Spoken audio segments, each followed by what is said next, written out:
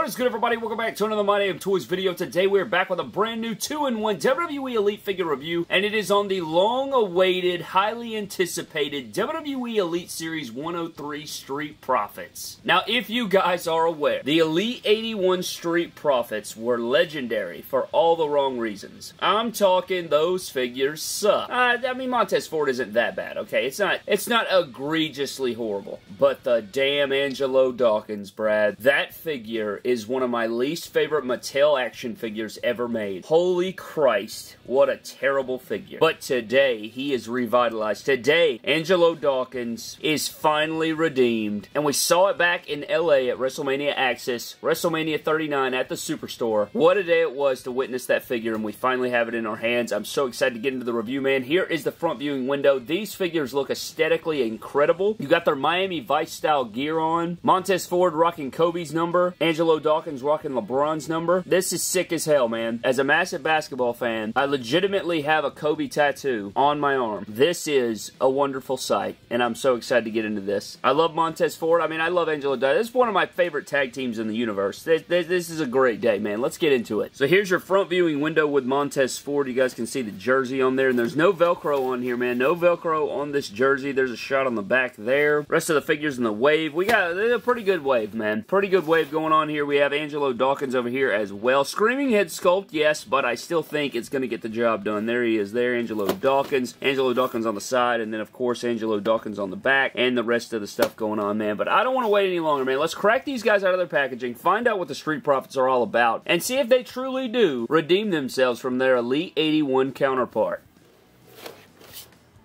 So here are the Profits of the Streets on the rotating base, man. I mean, these figures are just as damn good as I thought they would be, man. I really am blown away with these, but of course, we're not going to know those things until we dive into the details of these and get into them and break them down, man. But holy smoke-a-lowly smacks. I don't even know what the hell I just said. These figures are badass, man. They're like cut and dry. Really enjoy these. Are they perfect, though? Do they complete it all and bring it all together? We're going to find out here today, man. Let's dive into it. Let's start off with Montez Ford's accessories and Montez Ford, and then we'll get into Angelo Dawkins' accessories and Angelo Dawkins. So I think I literally just said that we would cover one guy's accessories, then the other guy's accessories, but this is a tag team, damn it. And when we review tag teams, we always cover their accessories together, and then we review their figures back to back because they are a tag team. They come in a unit. That's the way the cookie crumbles, man. But let's get into these accessories. So I think the biggest deal, man, are these cloth goods jerseys. I mean, these are unbelievable. As a sports fan, as a massive basketball fan, as a Street Profits guy,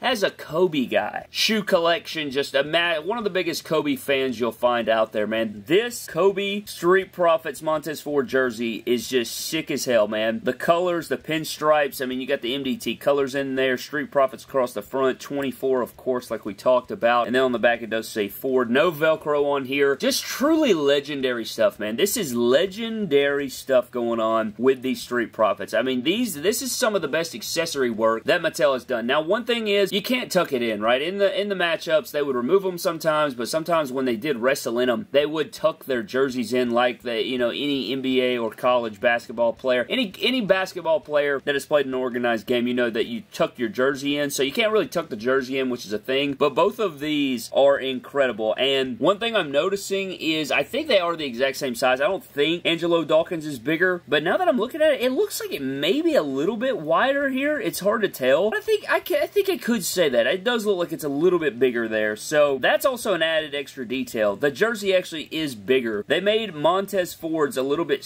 like tighter and leaner and fit than Angelo Dawkins because Angelo Dawkins is a bigger guy, which they could have easily just made them the exact same size, put different numbers on them and called it a day, but they did go the extra mile, and it even has Dawkins on there. Got the 6 for LeBron, and I think that's pretty cool how they have like Kobe and LeBron paying homage there, so that is pretty badass, man. These are great, and they have the white on the inside, so it's not going to stain it. I hope this is the future. I'd love to see them fully transition to this for cloth goods accessories, but we will have to wait and see on that. Now, outside of that, Montez Ford also comes with a chain necklace, a gold chain necklace, which is really cool. It's kind of weird because in his promo shot, he's got 2 necklaces on, a long version and a short version. We have plenty of necklaces you could fix that up with, but it is cool to have this. We've seen this multiple times on Stone Cold and guys like that, but this is a cool addition. And how would it be the Street Profits without their red Solo Cup, which I feel like this is honestly kind of small small for a red Solo Cup, but I guess it is accurate. You know, it doesn't have the white rim or anything. I almost feel like that might be, I guess, trademark technically. I don't know about that, but it does say King Tez on it for King Montez, so that is pretty cool there. You got the red Solo Cup. We saw that with his Elite 81 figure. Then you do also get his glasses here, which look really cool. So you have the gold and black glasses here. I feel like these are a bit small, but they still look fine on the figure, as you guys will see later, or as you guys have already seen. And then with Angelo, you also get the double headband, which we saw on his Elite 81 figure as well, but it does say Humble One in blue, and then on the pink one it says Smoke Season, SZN for season there, and then it says Humble One, so that's pretty cool. And,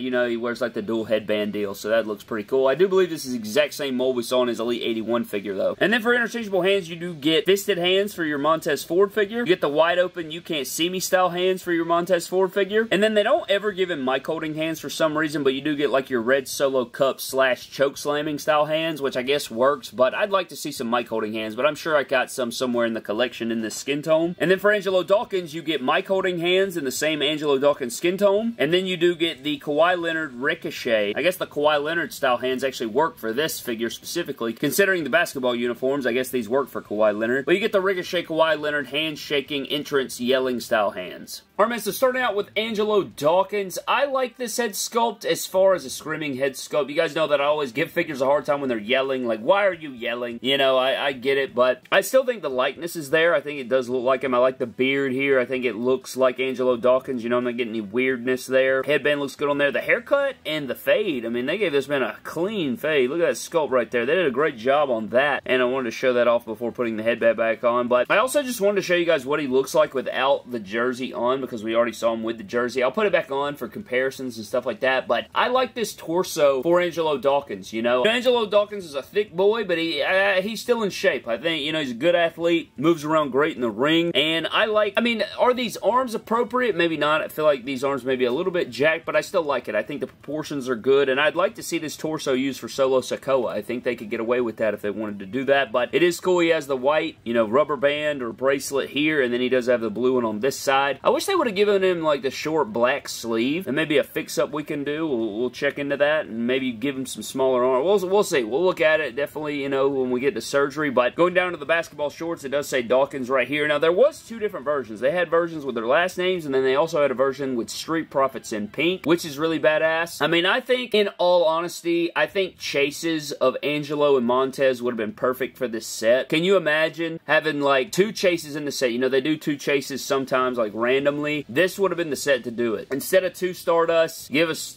some other jerseys, and, like, they've worn basketball. I think they did the Knicks one time. This is obviously inspired by the Miami Heat with the Miami Vice unis. I mean, their number font in this uniform is literally the Miami Heat font from their jerseys. So, the pinstripes look good, the blue and pink. I think they could have done these guys as chases, but then going down to the lower legs, they do have, like, their black tights underneath. They are pinless, which is fine, I guess. I would have liked to see no pin, like, with pins. That way I could, like, put some different lower legs on here, but they do have that nice white line going down, and then they do have the Cena shoe mold, which I absolutely hate. However, you know, I still think that it gets the job done, and the shoes are accurate. They actually did wear shoes that were very similar to this, but as far as articulation is concerned, you know, he doesn't have a ball hinge, so he can't, you know, look down, but the ab crunch is good. You know, the double jointed arms are fantastic. I will say his waist feels a little bit loose compared to a normal figure, and then his thigh cut, I guess it's not like super loose, but it is maybe on average a little bit looser than normal or more loose. He is on ball joints. Angelo Dawkins is actually on ball joints. I'm pretty sure these guys use the exact same leg mold, but these guys are on ball joint. Like, they feel good in hand. They move around fantastic. I'm pretty damn impressed with these Street Profits, man, but that is your Angelo Dawkins figure. Now let's get into Montez Ford before we do comparison. So getting into Montez Ford, this is the exact same head sculpt we saw in his last figure, which we always made the joke that, like, his last figure looked a bit high, but they did address the fade problem. Like, last time they didn't give him a fade at all. They gave him a semi-fade here before the bottom where it's nothing, but I think on surgery, I'm either going to repaint this head sculpt or I'm going to put the Elite 81 repainted head sculpt onto this figure, because I think I like the longer beard better than the, you know, the Jalen Hurts style cut. But Montez Ford does look like Jalen Hurts. You know, me and my brother always joke about it. I think they do favor for sure. But going down, he does have like the Ricochet torso, which I think works. The double jointed arms, black wrist tape, all of his tattoos look good on here. Got Ford on the trunks instead of Dawkins, or on the shorts there, which look really good. I mean, dude, these figures just kick all the ass right now. I'm really enjoying these, but they have the exact same leg mold, the pinstripes, the Montez Ford on there, same shoes. And again, these these shoes are accurate. This is pretty much what their shoes looked like. Like you guys can see on the back of the packaging. But his articulation is virtually the exact same as Angelo Dawkins, except he has a tighter waist, I would say. But yeah, these figures are very fun to move around right now. I'm having a lot of fun. But let's get into some Street Profits figure comparisons. Alright guys, so for your figure comparisons, here is our new Street Profits up next to the old Elite 81s. And Jesus Christ, man. I mean, are we looking at the same freaking figures? Montez Ford, not that much different. I mean, you guys can tell that they are a little bit shorter because of the upper legs that they use. Like, Montez Ford is 6'1", and Angelo Dawkins is 6'5". You're not getting that big difference in height here between the two like you did on the old ones. However, I mean, good Lord in heaven, man. You guys can see what I'm talking about on the hair, though. I did, like, you see, like, I had to repaint this. I think we did that on surgery. I, like, custom painted this head sculpt because it made, I don't know, I guess they're not bad head sculpts. He just looks high as a kite. But then the Dawkins, man, look at that right there, man. I think if you put this head sculpt over here, it would be too big. But look at the ginormousness. I mean, dude, this is crazy. Those big-ass shorts. Man's a mountain. Lord in heaven. But now it's all over, because now we have the new one, and it all is right in the world.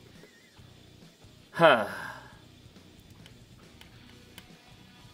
I want to throw this out in the yard again. But I think that pretty much wraps up our 2-in-1 WWE Elite Series 103 Angelo Dawkins and Montez Ford Street Profits figures, man. In the middle of this review, I went and bought another set on Ringside Collectibles. That's how damn good they are. That's how impressive I find these to be. I mean, they are truly incredible, immaculate figures. I think that these guys are good. It's going to be hard to keep these guys out of my top 10 for the year. These cloth goods jerseys, the pinstripe gear, the Miami Vice, the fact that I love the Street Profits. The only thing making these guys completely perfect for me is just the lack of lower leg rotation and the shoe mold, the John Cena shoe mold. But those things considered, and you guys know I despise those things, right? Those are two of my biggest figure pet peeves when it comes to Mattel and wrestling action figures. If these guys had lower leg rotation of some kind and different shoes, even though the shoes are accurate, these are this shoe mold is very, very similar to how their shoes actually were when they rocked this gear on WWE television. These guys are just so good, man. All of the pros outweigh the cons. I love the gear. They picked the perfect gear. I think Mattel nailed it. They adjusted Angelo Dawkins.